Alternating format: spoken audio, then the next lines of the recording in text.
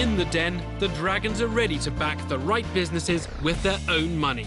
But tonight, will anyone convince them to invest? Personal experience of a different kind was the reason Sue Bell and dog Ziggy from Darlington came into the den. The PooPod was invented by my family. When your dog does a poo, simply pull and tear, pick up as usual. Here's one I prepared earlier. You just pop it into the used bag compartment with a freshener in the lid, snap it shut, and you can enjoy the rest of your walk until you reach your bin. Then you don't have to touch it again, you just drop it out. The dragons absolutely loved the PooPod.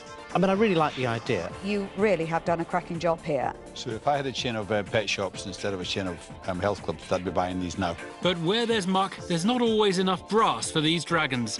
You're not going to sell enough at those kind of margins for it to be the type of business that anybody can make a return on. You've done a great business, but I'm out. Sue eventually left the den with some unusual words of encouragement from Peter Jones. I say good luck, but I'm not going to invest in you and come up with some other products. Seems that you're pretty good on dog poo. Yeah.